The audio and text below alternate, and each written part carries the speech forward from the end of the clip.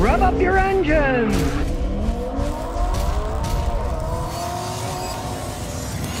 The King says, Scotty, how do you feel about the all-new electric Hummers coming soon? All right, well, I guess if you like spending an awful lot of money, because they start at over $100,000, right? And it's GM. GM and electric cars, ones they had to tell me, don't drive them, park them. They're burning down to the ground. I certainly wouldn't buy one. I mean, I'd never spend that kind of money anyways. But I would never buy new technology GM till it's been out at least 4 or 5 years to see, are they falling apart? And they're so expensive anyways. And they can say, oh, it's got this giant range, blah, blah, blah, blah. Yeah, that's what the engineers say, right? Wait till people have them and say, like I saw a guy in Canada, the Tesla was supposed to go all these, 200-something miles. He said he towed his boat and he got 90 miles and he was down to a third of the power and he couldn't even drive the boat back home. He had to recharge it before he went home and it was only 90 miles away. So don't believe the hype. You got to see how it actually works when they're out for years and see how they hold up. I'd never buy one. Not until they've been out for a long time. Sean M says, Scotty, when did they stop painting engines instead of putting plastic covers over them? Well, they stopped painting them quite some time ago. And for interest's sake, when I was a young mechanic, the engines actually had a serial number that matched the car. They don't do that anymore. Back in the day, you bought a car, you could see, gee, was the engine changed? It's a different serial number, but today they don't even put serial numbers on the engines. They just put those stupid plastic beauty covers. And as I tell people, if you live in a hot climate, take it off. At least in the summer. It holds heat in, which is great if you're in Alaska to keep the engine warm. But when it's hot outside, you don't want to keep all the heat on the top of your engine. Fuel injectors are plastic, most of plastic intake manifolds. You want it to cool off better. So they're actually better without them in a hot climate. Mr. Edit said, Scotty, big fan question. Does the 2016 Hyundai Sonata SE need a transmission fluid change at 70,000 miles? I definitely would have, and it is a Hyundai. I personally would change it every 30 or 40,000 miles, just to be sure. That's a weak point of those vehicles. Fluid is cheap. Watch my videos on changing it. Stuff you can easily do yourself.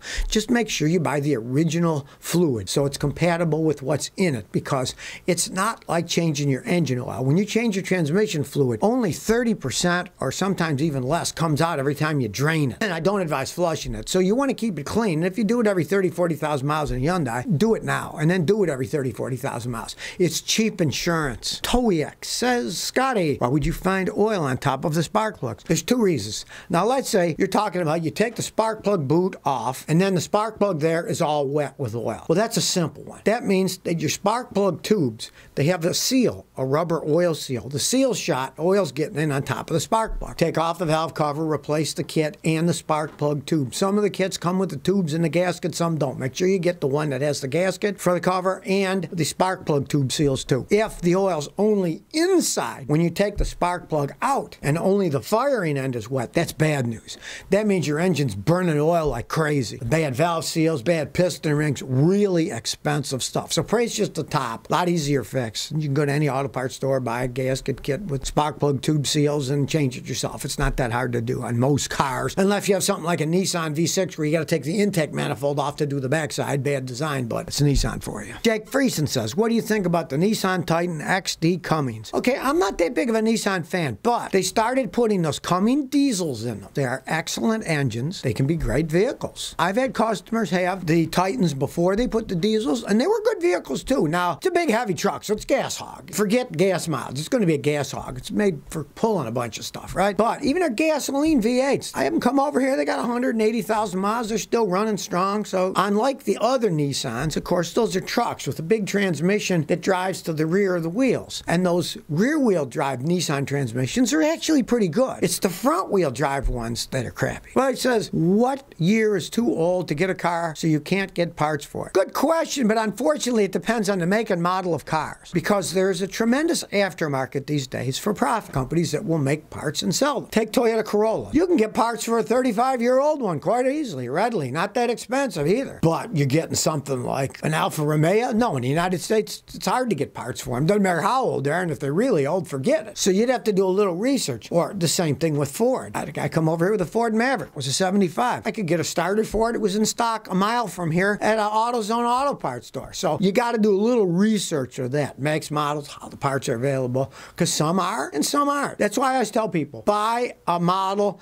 that they sell millions of them for 2 reasons. If they sell millions of them, they must be pretty good, right? And if there's millions of them, there's a tremendous aftermarket, because if people keep driving them, they'll keep making parts because they want to make a profit making parts. There's a tremendous profit in parts. A set of brake pads, right? It might be $42. It's got like 15 cents worth of material. Tremendous profit in that stuff. So as long as they're still rolling, people will make parts for the popular models. Seth Keith Bellerino says, Scotty, why did the crankshaft bolts break in Hyundai Rena 2020? Well, guess what? Because they're not making them right. That's what I tell people. The Korean car manufacturers, they've never got their act together fully. Now, bolts, especially a crankshaft bolt, they have to be made correctly. They're all going to fit, right? But bolts have a level of metallurgy in them that's a level of hardness. And you always want ones that are very high level of hardness. That's the problem if you buy a cheap Chinese-made part versus a quality original one, say, that's made in Japan. You get the right hardness, it's never going to break. You get one that's softer, you tighten it too far, it'll snap right off. Can't take that much tension because it's not hard enough and it breaks off. Quality control of nuts and bolts is a very big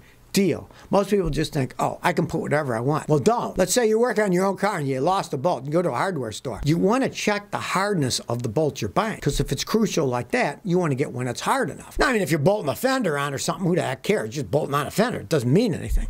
But moving parts like that, or anything to do with the brake system, you don't want the brakes snapping off when you snap on the brakes because you got a bolt that was too cheaply made and it snapped off. You want the ones that are made for it with the hardness level that's high. Josiah Miller says, Scotty, should I buy a 2013 Chevy Cruze? Only if you hate yourself.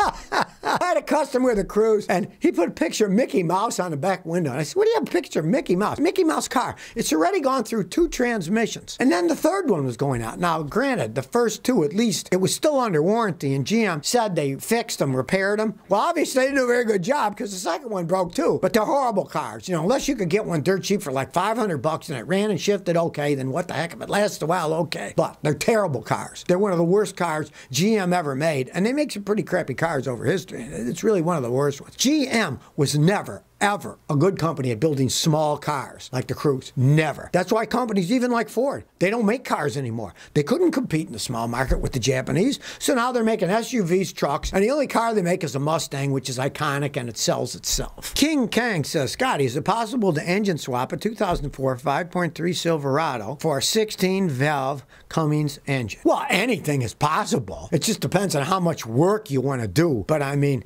come on now. You're going from a GM gasoline car to putting in a Cummins diesel engine. The modifications that you would need would be immense. The fuel system. Now, you're not going to have an ignition system because it's a diesel, so you don't have to worry about that. But you're going to have to find a transmission and drivetrain that'll bolt on that will fit on that truck.